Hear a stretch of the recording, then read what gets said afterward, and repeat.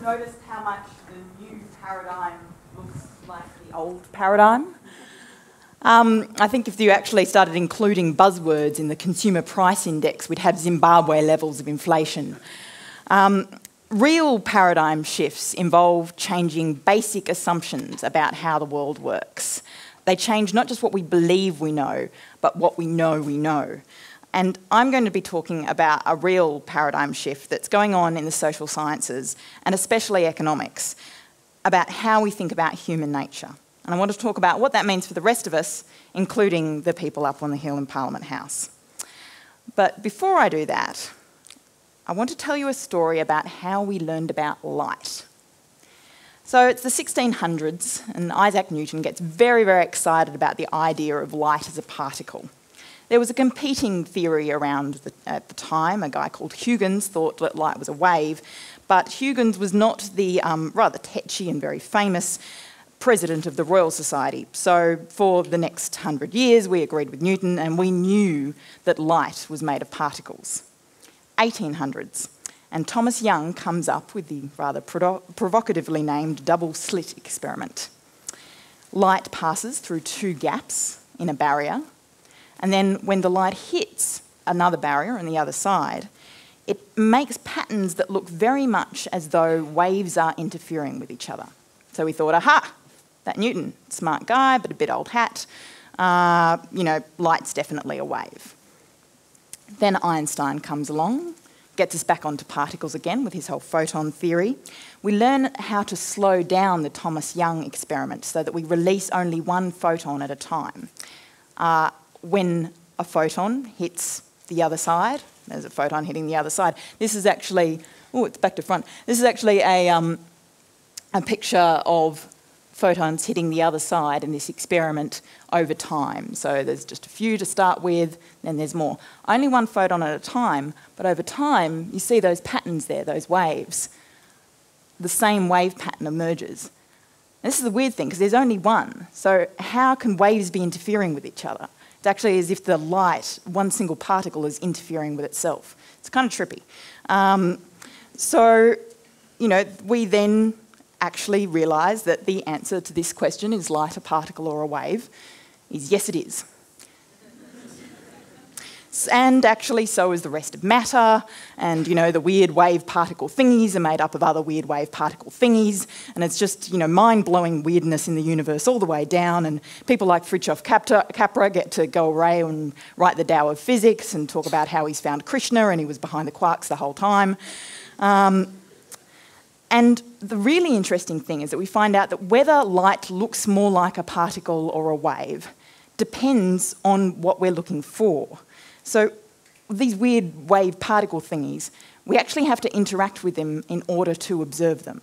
So what we expect influences what we see. And I think that debates about human nature are a lot like this. So what's the answer to this question? Yes, we are. We are a complex bundle of dreams and instincts that compete with and complement each other. Whether we act more like Mother Teresa or Bernie Madoff today depends on millions of years of evolution, decades of family history, and whether or not you got right to the end of the coffee queue this morning and then the bell rang to come inside and you missed out.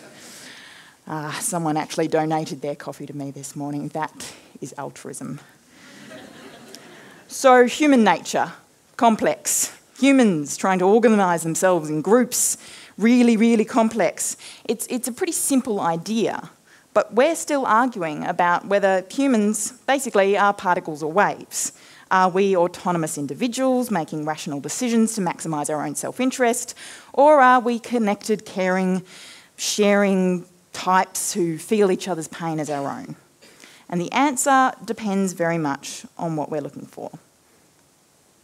So imagine you sending a whole bunch of students into an economics course, and they spend a whole lot of time learning about how humans maximise their self-interest. What effect do you think that will have on their personality?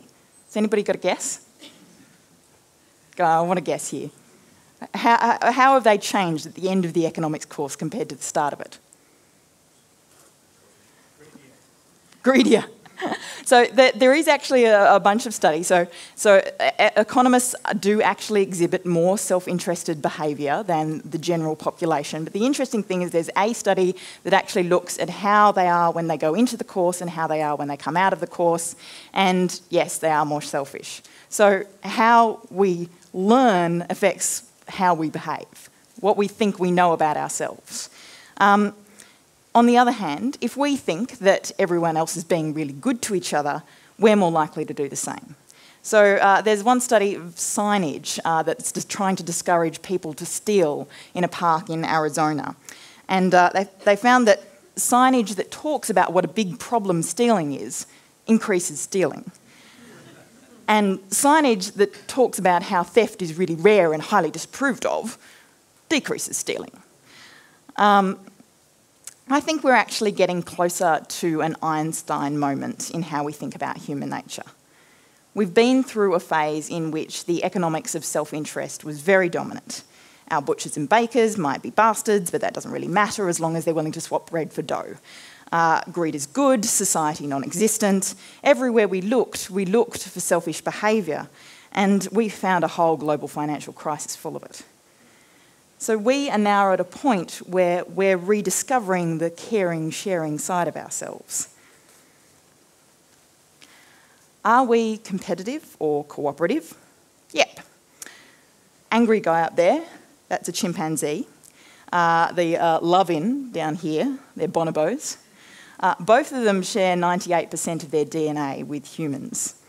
Each species has quite a different way of dealing with conflict. In chimpanzee land, there's a real status hierarchy. The big chimpanzees lord it over the littler chimpanzees, and that's how they deal with resource conflicts. The bonobos' way of dealing with conflict is being nice to each other. Through acts like reciprocal grooming, you know, I'll eat your nits, you eat mine. And actually, if you know or have heard anything about bonobos, you might know that they also deal with it by being very, very nice to each other.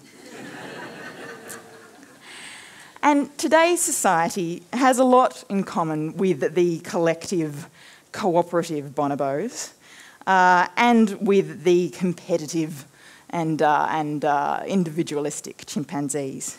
I'm not actually old enough to remember the 60s, but I suspect that it particularly had a lot in common with bonobos back then. So one trait, though, this is an interesting thing that happened, one trait can become dominant. So, for example, in response to a sudden rise or drop in resources. And then that trait can reinforce itself. So one example of how this can happen is when we decide to tolerate more inequality as a society, which means tolerating more health problems, more violence, more mental illness, and also less trust, which therefore means less willingness to cooperate to bring down inequality. Another way that this happens is through culture. So you show students from Japan and the United States a lovely aquatic underwater scene. There's a big fish, there's some smaller fish, kind of general aquatic life. And if you then take the scene away and you ask Japanese students to describe what they remember of it, they'll start by setting the scene. You know, there was a lake, the bottom was rocky, the water was green. And can anybody guess what the Americans remember? Big fish, small fish, aquatic life. Big fish, you got it. Yeah.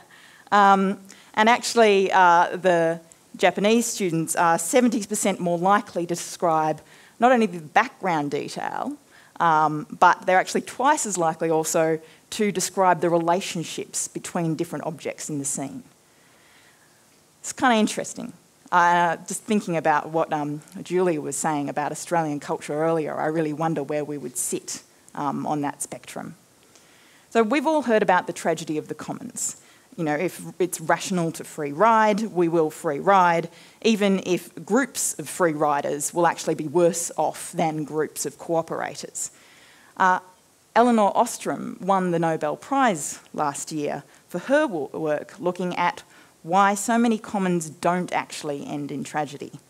And her research showed that sometimes when you put a bunch of people together with a scarce resource, they work out ways of using it wisely and making it last. Crazy notion. You know, somebody should tell the Murray-Darling Basin Authority.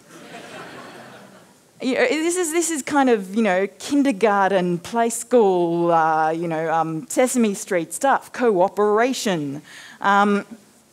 So if self-interest is our dominant human trait, then there should be a direct relationship between pay and performance. The more we're paid, the better we should perform and behave. Again, the observations in the real world don't actually back this up. And in fact, the rewards for some kinds of behaviour, like things that we would want to do for fun or things that we'd want to do for a good cause, actually decrease our motivation to do them. The more we're rewarded, the less we feel motivated. Who in the audience has ever donated blood? Can you stick your hand up? Nice work. Now, keep your hand up if you were paid for it. Anyone? Anyone ever been paid for blood? So put your hand up if you were more likely to donate blood if you were paid for it. So, you know, that's very irrational. That's not particularly self-interested. Economists, you know, something to be studied there. So that actually has been studied. And we find that the more that we pay for blood, the worse its quality is. Australia actually has an entirely unpaid blood system, and it's one of the safest in the world. And many donors say that they would actually be less likely to donate if they were paid. But that's donating, so we all know that we do that out of the goodness of our own hearts, right? What about paying for performance at work? Most of us don't work for free, after all. There's got to be some monetary motivation there. Well, yes, but it's a bit complex. So experiments find that there are some of these same traits in the workplace. Big fat rewards for performance can actually decrease performance.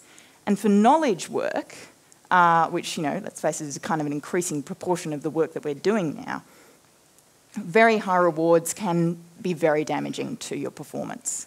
Now, does this make sense? What does that mean?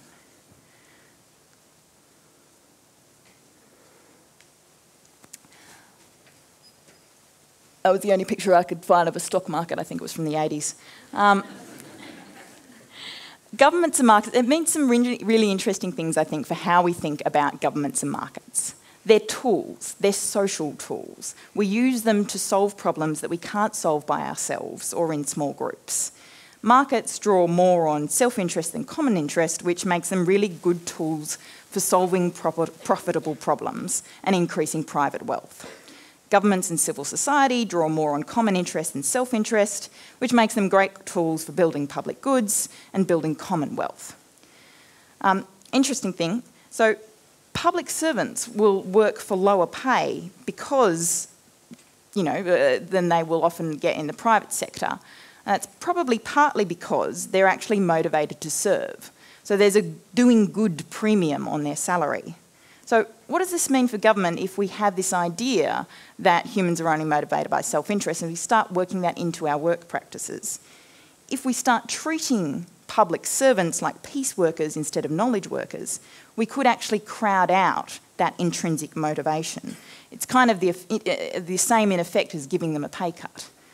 I think that whichever sector we spend time in, we take our human nature with us.